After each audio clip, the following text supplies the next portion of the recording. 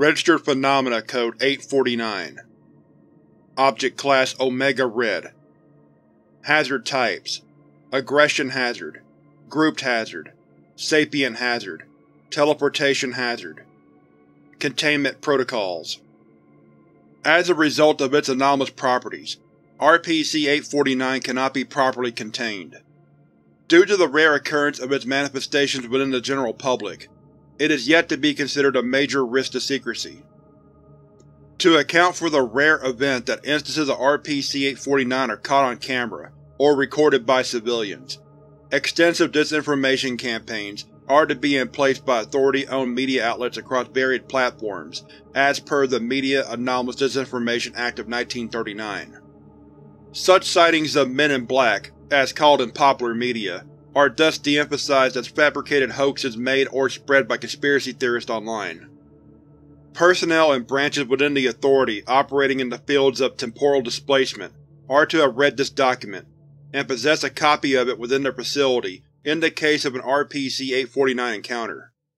Personnel that encounter RPC-849, except for violent encounters, are encouraged to record their conversation with the instances whenever possible. Personnel are to avoid contact with RPC-849-C instances at all costs. Should an encounter with these instances be unavoidable, immediate offensive actions are to be taken towards its neutralization. Research into the activity of RPC-849 across the previous decades is undergoing a joint investigation by different branches of the Authority, in the search of any discernible pattern that could shed light on the goals of RPC-849. Description: RPC-849, colloquially referred to as the Simons by most Authority personnel, is the collective designation for a group of humanoid entities of male appearance ranging from RPC-849-A, B, and C. Sightings and visuals recorded by both civilians and Authority personnel report said entities as dressed in formal business attire, usually wearing a bowler hat of some kind. See Recorded Meeting Oceacom. All instances share similar traits, such as lacking clear facial features, eyebrows, being completely light gray in skin coloration, having a stylized S-shaped pin attached to the left wrist of their suits, and talking in singular third person, stating all phrases with variations of Simon says, said. Simon, now referred to as RPC-849-1, is currently believed to be an actual physical entity, with some degree of agency over the words and actions of RPC-849 instances. RPC-849 instances are almost always seen in groups of 2 or 3, with the exception of RPC-849-C, which always manifests as a singular instance. RPC-849 instances possess the primary property of being able to teleport to any location, including an unknown location within baseline reality nicknamed the Headquarters, when left unsupervised. See RPC-849-C recording. This has led to several complications in effectively containing and monitoring instances due to current technological limitations. Active research into more effective containment for interrogation or research via remote supervision is underway in the ProLab department of Site-055. Ongoing dissection of recovered RPC-849 instances reveals that, despite sharing similar levels of resilience to humans, their bodies do not possess any internal organs. The interior structure of these anomalies is filled entirely with a tar-like substance. Testing on this substance has revealed that, while being made of known elements, the compound itself is not known to occur naturally within Earth outside of specialized laboratories. This has sparked the theory that RPC-849 instances, at least A and B, need to have been created en masse within a laboratory or have their origin be extrasolar in nature. This, alongside their slightly robotic behavior, has led many researchers within the Authority to doubt the self-agency of RPC-849 instances. A popular hypothesis postures that RPC-849 instances act as proxies for RPC-849-1, but a lack of statistically significant data, as a result of insufficient containment procedure, inhibits further exploration. Possible credence is lent to this hypothesis, due to captured instances entering a permanent comatose state upon separation from accompanying instances or the denial of transportation to their base of operations. RPC-849 instances, except for RPC-849-C, are commonly docile, and will attempt to engage in conversation with any Authority personnel they encounter, often reporting of having known of their arrival or presence beforehand, regardless of what they may happen to be conducting at the moment. However, RPC-849 instances may become violent, utilizing Glock 17mm as their weapon of choice, should personnel attempt to interrupt the current actions of an instance, show aggressive behavior, or at random intervals with no known causation. Reports within the Authority database have shown operations conducted by, or involving RPC-849 that would have been otherwise impossible to occur without the direct approval of the country's standing federal government, or at least small sectors of one. No clear evidence for this can be obtained, however, as requests for documents towards said governments, who shall remain unnamed within this document, have repeatedly been denied or ignored. The motives for the actions of RPC-849, such as commonly engaging in communication with Authority personnel involved in the use of temporal or dimension displacement, the kidnapping of seemingly unrelated citizens within North and South America, and the intervention of disjoint events across the decades is still unknown to the Authority. Recently, evidence pointing towards the presence of RPC-849 instances within the Internet have been discovered, although more research is required. RPC-849-A, B, C instances. RPC-849-A, the Faceless Men. RPC-849-A are the most common instances of RPC-849 encountered by Authority personnel, either intentionally or unintentionally. The main defining feature of these instances is their complete lack of facial features, such as eyes, nose, or a mouth, while still being capable of actions that would usually require the previously mentioned. They do, however, retain their ears. Most personnel that have encountered these instances have described their face as mask-like in appearance and movement. It is believed that RPC-849-1 utilizes these instances to communicate to organizations or individuals within the anomalous aware sphere of influence, having rarely been described or reported by civilians. These instances, while not completely docile, do not violently react to any type of physical damage or injuries. Their complete lack of any type of personality, alongside their sharp way of acting and speaking, have caused researchers to think RPC-849-A instances are merely proxies used by RPC-849-1 for communication or task-making. RPC-849-B, the Fishmen. RPC-849-B instances, unlike A, possess full human facial features, although severely distorted in nature, with sunken eyes and cheeks. The ones most often seen by the common population, wherever in public or by the release of classified documents or media depicting them. RPC-849-B instances, while still capable of conversation, are highly more aggressive than A instances, being able to use weapons against targets of interest or planning out assassination attempts on individuals. RPC-849-B instances, over the decades, have gained the attention of the public, often being nicknamed Men in Black, alongside RPC-849-C. This has caused the Authority to run disinformation campaigns over the veracity of these claims, and their factual existence, but due to the rise of manifestations during the last years, combined with the increase in the scope of their operations, has caused this endeavor to become highly difficult to achieve. These instances, while sharing the same speech patterns as RPC-849-A, possess distinct personalities from one another, and have been seen making personal commentaries to questions instead of simple sentences. Their actions have also shown a certain level of agency, unlike A instances. RPC-849-C, the Exterminator.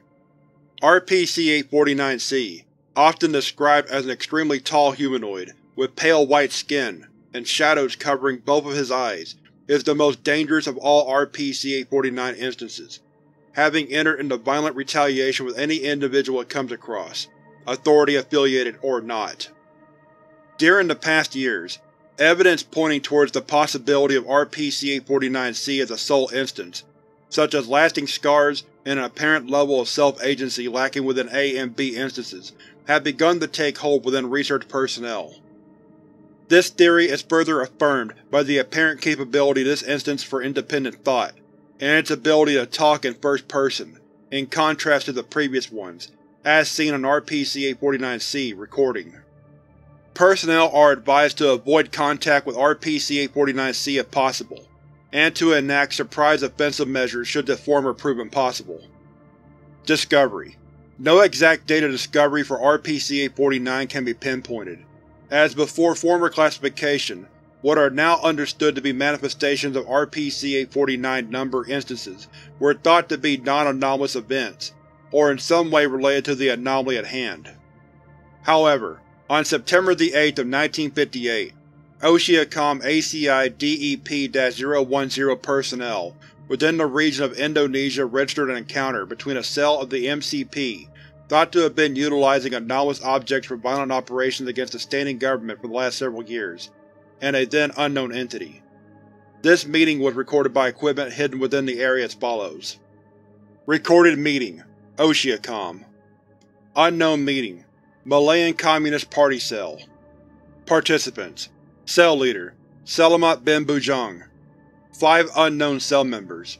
Unknown entity. Forward: all dialogue has been translated into English. The following meeting took place within a rural crossroad on the border of Malaysia, Indonesia. Begin recording.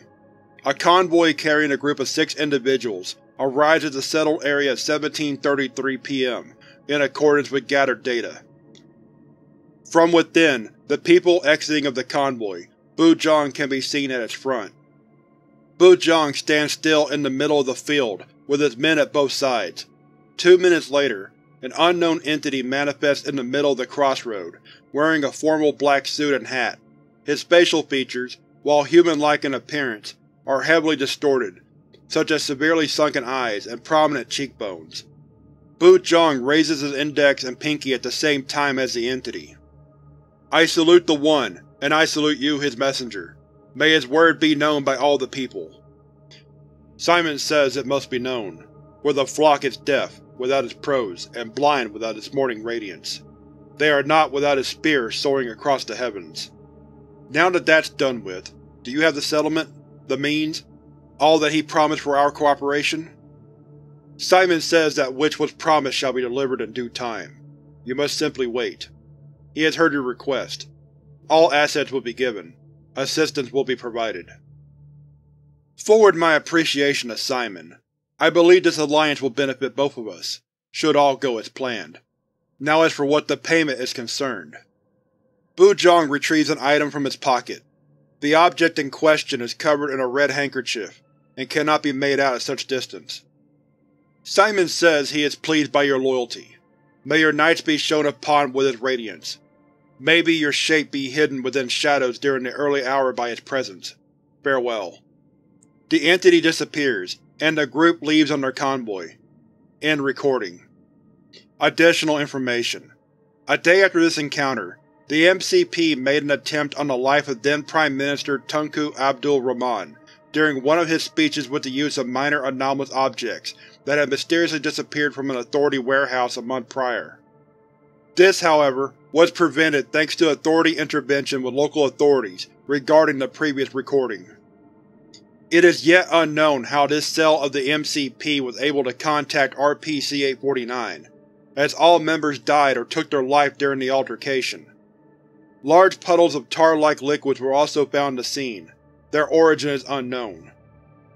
Following this encounter, Authority assets from around the globe began to send in files that may relate to the witnessed anomaly at the petition of Oceacom, which after compilation were transcribed into this document, RPC-849.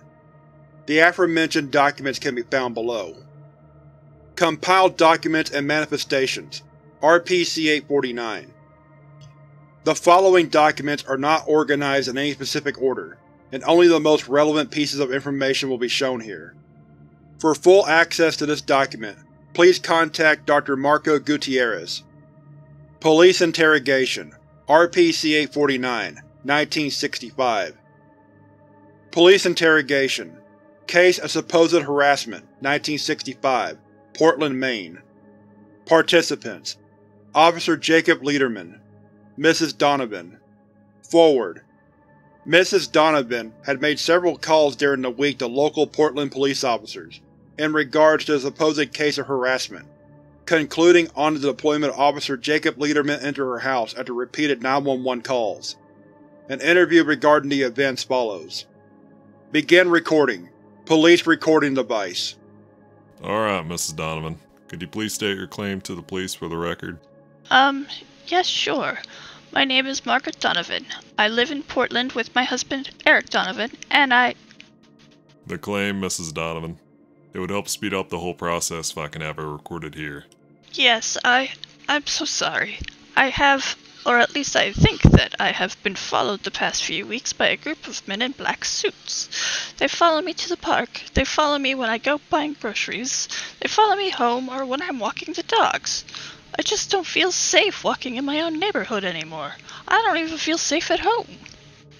Alright then. Could you describe said men? Did they look dangerous, or were they doing anything suspicious while following you? Anything that could be helpful for the investigation, ma'am? Well, I don't really know how to describe them. Their eyes were sunken inwards more than what a normal person's eyes should. And they had pretty prominent cheekbones, too. Their black and formal clothing, hat and all, made me think they were government officials, or maybe friends of Eric. Did you try asking their names? Identities? Some type of documentation or something to verify the assumption? No, they never even approached to talk, and they scattered every time I tried to get close, just going away until I couldn't see them anymore. I guess they weren't doing anything out of the ordinary while following me, but they were also not doing anything while following me. They just stood still when I did, they moved when I moved, and I never saw them talk between each other. I don't think I saw them blink either. Alright. So a bunch of skeleton-looking government clerks were following you around during the week? They all look the same and have not done, according to you, anything that could be described as talking or even blinking? Not counting the fact that they also scatter around like ants when approached? Sounds interesting, I guess. Won't you happen to be under medical prescription, Mrs. Donovan? Any type of antipsychotics, perhaps? I don't like your tone of voice, young man. This is a serious claim. I should go talk to the sheriff myself instead. He knows Eric and may actually help me with this issue, unlike— Mrs. Donovan, please. I'm not insinuating anything at all. I just need to know. I have every detail absolutely clear before coming to a decision. Look, if it makes you feel safer, I can put a patrol to follow you around and stay near your house at night. Sounds good? Yes, it does. Sorry. It's just that I've been feeling very nervous lately. I'm not as young as I used to be, and things like this, they're not good for my heart. Thank you for listening to my ramblings, Jake. It's my job, Mrs. Donovan. Now you should go to bed and get some sleep. I'll call Mike and Jerry to get in front of the house as soon as I leave. They'll keep an eye on you, and intervene should these hellish clerks follow you again. That would be very nice indeed. End recording. Begin recording. Surveillance car, radio conversation. Interference and high-pitched noises can be heard.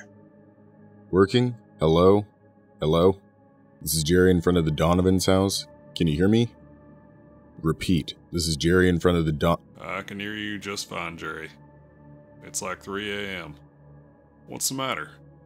You asked me and Mike to keep an eye on the house, and I think I'm seeing something weird.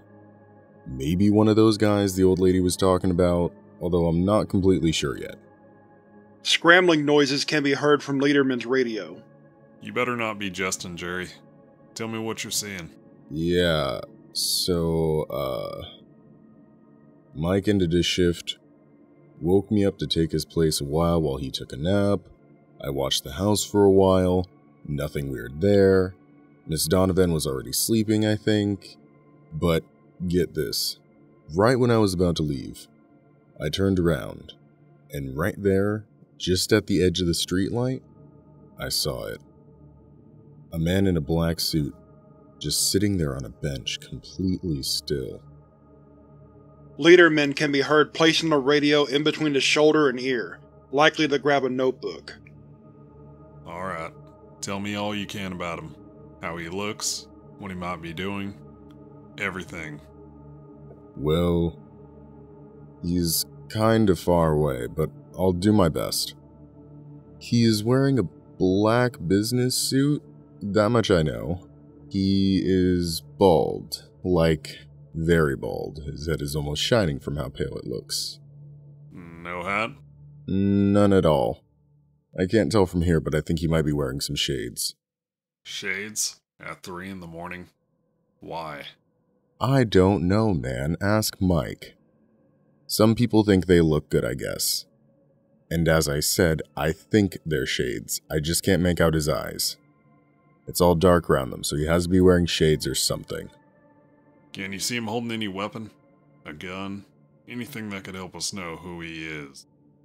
I can't see anything like that, so... What the hell? What happened? You need me to call Central? No, it's just that. He's gone. Gone how? You were just looking at him moments ago. I have no idea. He was there 1 moment ago, and now he's gone. He just vanished or something. Vanished? Are you completely sure you weren't looking away while talking to me and lost sight of him? Yes, Jake, I am very sure I didn't mess it up. I don't know. I guess I'll call again if I see anything else comes up. Good night. End recording. Additional information. The day following these recordings, at 14:33 p.m., Mrs. Donovan was found hanging from a noose in the house's master bedroom, following repeated failed attempts by Officer Mike and Jerry to contact her. Due to a lack of conflicting evidence of a break-in, the case was considered a suicide, although no clear motive of suicide note could be found within the house. On the other hand, Mr. Donovan never returned home, and his whereabouts are still unknown to this day, as is the identity of the man seen during the previous night. RPC-849A Encounter. Temporal Displacement. Temporal Displacement Encounter, 1970. Participants: Agent Mark Vivar. 3 RPC-849A instances, shortened as E1, E2, and E3. Forward. Agent Mark Vivar was part of a test with RPC in regards to the limits of time-displacing properties, having sent himself to 1946 within an isolated area of the Arizona desert as to cause the least amount of disturbances. The following is the recovered footage from Vivar's body camera. Begin recording. Following the activation of RPC, Agent Vivar is seen having been displaced towards the desired location, according to the temporal metrics provided by his equipment. As Agent Vivar turns around, he spots what appears to be 3 faceless humanoid entities in formal attire digging a hole in the ground. Next to one of the instances is a long plastic bag of unknown content. Before he can react, one of the instances spots Agent Vivar, which then alerts the rest of the entities, causing them to cease work and adopt a straight position. Simon said he expected your appearance. He thought, however, that you would have arrived sooner. Agent Vivar, due to the lack of aggressive behavior from the entities, slowly approaches them, ensuring they are fully captured by the camera. Who? Simon says that isn't of interest to you. Instead, he warns you of entering this time uninvited again. We are currently busy. Why am I not allowed in this time period? How did you know I was coming? Who is Simon? Simon said that he still has plans during this time, and would prefer to stay undisturbed. Simon said you already came here. There was no need to know. Simon says he is not yet. He will. But for now, he is only a thought, unlike after. What does any of these mean? Who are you people? Simon says that all questions shall be answered within time to come, for now. E2 takes out a small book from his pocket. Simon said you would need this. Before Agent Vivar can answer, he is hit by an unknown entity from behind, falling unconscious, breaking his recording device in the process. End recording. Additional information. Agent Vivar woke up approximately 3 hours later within a small town in the area's proximity, after which he was able to return to the present time. The reason as to why he was not terminated by the entities is unknown. Following a close inspection of the area depicted in the recording, a tree was found in the location where the entities were originally digging. The skeleton of what was later confirmed to have been a female in her mid-30s was found 6 meters underground. The identity of this woman, alongside the reason for her homicide, remains unsolved. The only salvaged item was a pendant holding half a heart. Multiple similar cases, with varying outcomes, have occurred to personnel utilizing temporal displacing anomalies or technology, and are now required to read this document before utilizing them. Additional manifestations. Noteworthy mentions. The following is a list of all presumed manifestations of RPC-849 or actions and events that might have been caused by it. This list is to be constantly updated. 1955. During a speech by former U.S. President Dwight D. Eisenhower, 3 figures within the crowd were described in a manner that matches the making of RPC-849-B instances. The reason for their appearance within this speech is unknown. 1940 to present day. Civilian reports of RPC-849-B instances, alongside C, have become common over the decades, evolving into a type of urban legend to the relief of the Authority. Manifestations do not show any type of correlation with one another, as do the actions performed during them. An investigation into these events is ongoing. 1970 to present day. A symbol commonly known as Cool S or Stussy S began appearing around this time period, sharing an almost 1-to-1 ratio similarity to the symbol worn by all RPC-849 instances. This symbol was quickly adopted into American pop culture and appeared commonly in places such as elementary schools. The reasoning behind the spread, creation, or meaning of said symbol is unknown, but has been recently theorized to be a form of cultural conditioning to an image usually associated with RPC-849-1. Unknown date of origin to present day. The game known as Simon Says is one of the most recognizable aspects of RPC-849. The origin of these games, much like the Cool S, is unknown, and has caused researchers, due to the common appearance of RPC-849 instances within different time periods, and their awareness of time travel, to believe that the game itself, also much like the Cool S, might have been created by RPC-849 itself as a form of cultural and mental conditioning, although some argue this theory to be outlandish, thinking that it is the other way around, with RPC-849 having based its language around the game. 1984.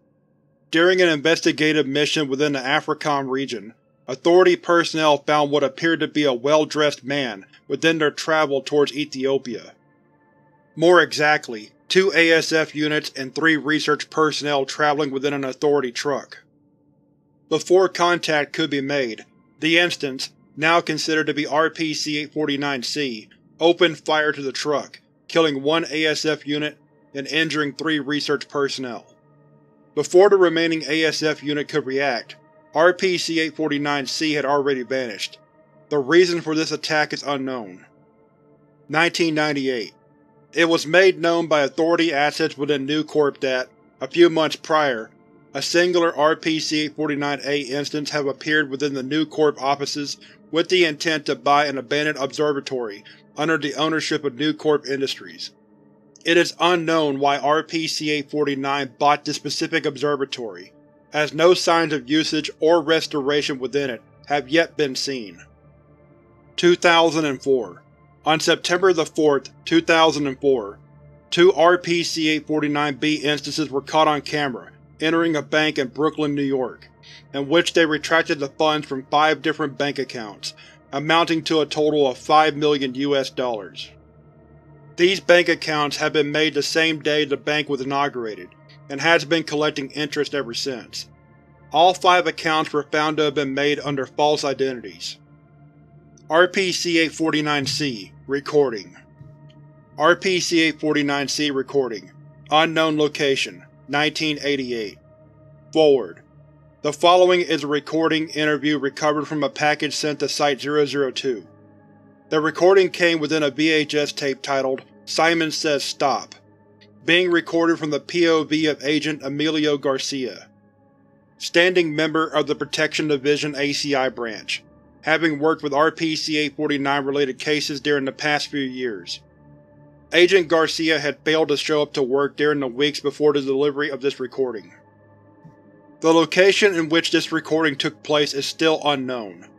Begin recording. The camera, apparently attached to Agent Garcia's chest, is currently pointing towards his legs. The floor seems to be made completely out of concrete, and Agent Garcia appears to be tied down by both feet and hands to a metal chair. He is naked and not moving. Steps can be heard coming from the right side of the camera's view. This seems to cause distress in Agent Garcia, who starts shaking around the chair and attempting to scream, being muffled by what can be theorized to be a rope. Good morning, Mr. Garcia. Another beautiful day in the headquarters. How are you doing? The unknown entity enters the frame, revealing it to be RPC-849-C. He brought a chair with him and is sitting in front of Agent Garcia. Well, Mr. Garcia, I think we are ready for our interview, aren't we? Agent Garcia attempts to say something is muffled by the rope. Oh, my apologies. RPC-849-C approaches Agent Garcia, making him shake around his chair as he gets closer. RPC-849-C then takes the rope out of his mouth and throws it off view. Yes, I'm ready. Just, please. Please, Mr. Garcia. We are all friends here. Now, like we practiced these past few days. Why are you people doing all of this? Interesting question. You may think that we are just doing random things, Mr. Garcia. Nonsensical, even. I couldn't blame you, as you do not possess the needed context to understand the reasoning behind them. We haven't given many hints to your people these past decades either. What would that mean? No, wait! RPC-849-C gets up from his chair and begins to punch Agent Garcia on his face and stomach several times. That's not what we practiced for! Simon says, say, and what would the context be?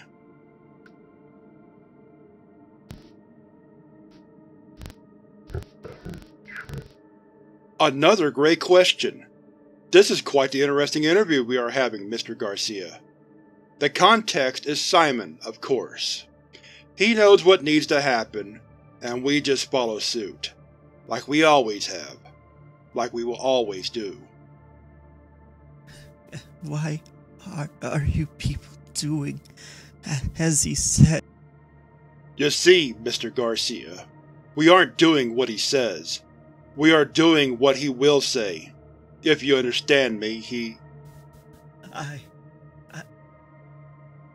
You are not meant to respond to a rhetorical question. Agent Garcia looks down while trembling and breathing heavily.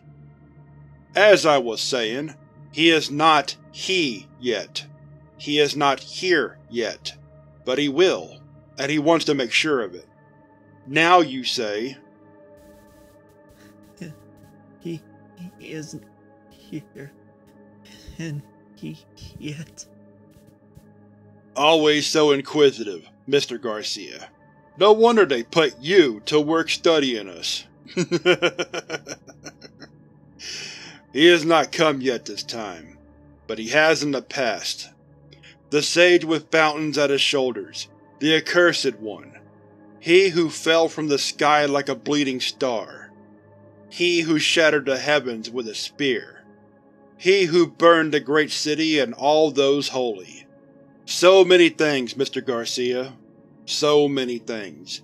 Some of which you may worship already, although some details are better left in the dark.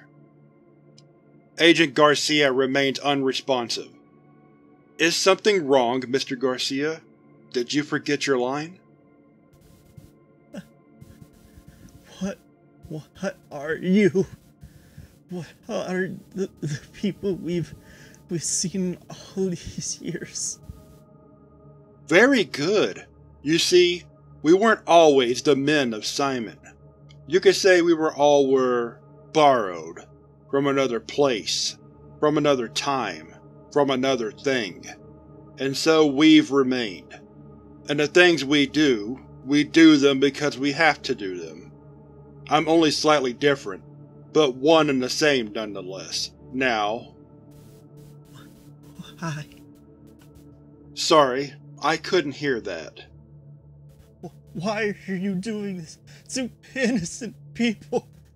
Why are you doing this to me? What is it you want? What are you Oh, Mr. Garcia, we were doing so well. RPC-849-C grabs his chair and sits directly in front of Agent Garcia. He begins touching his face, causing Garcia to tremble. I thought we got to understand each other these days, Mr. Garcia. Innocence is not an important factor in the big scheme of things, you see.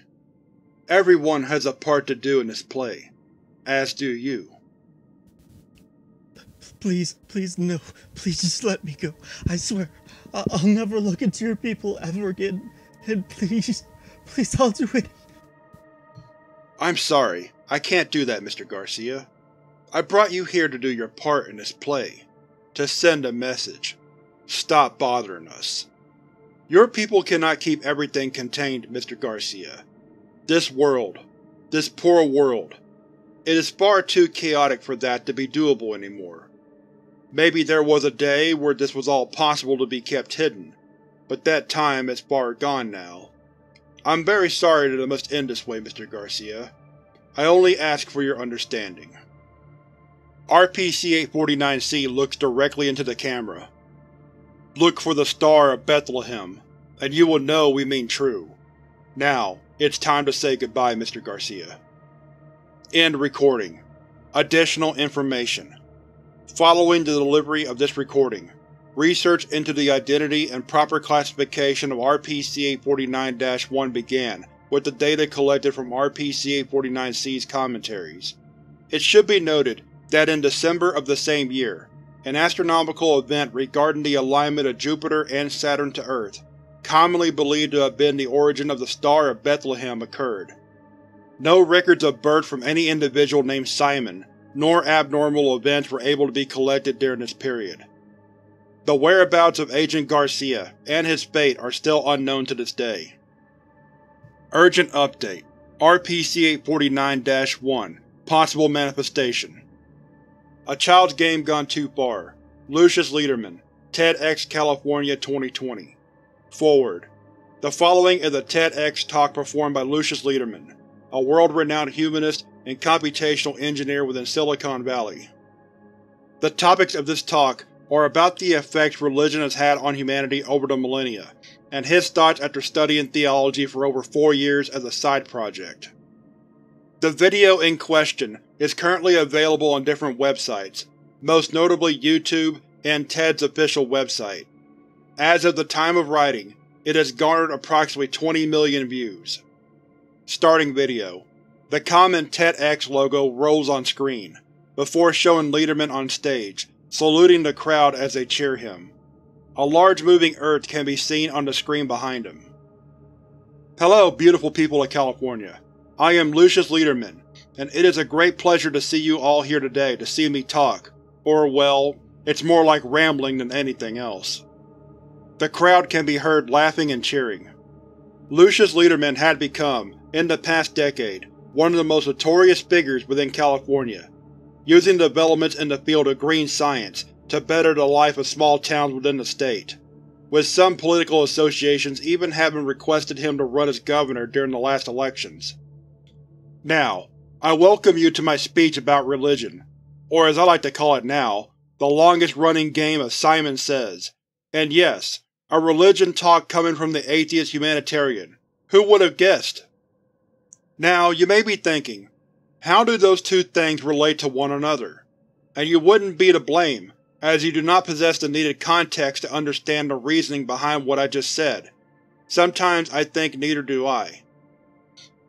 Now, if you'll so allow me, I will provide said needed context.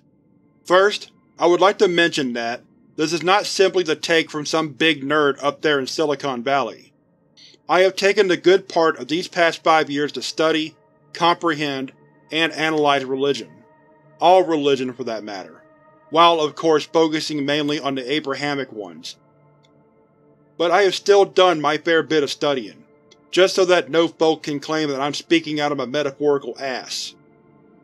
Now, haven't you ever taken a moment to sit down and think of all the rules that religion has placed upon men?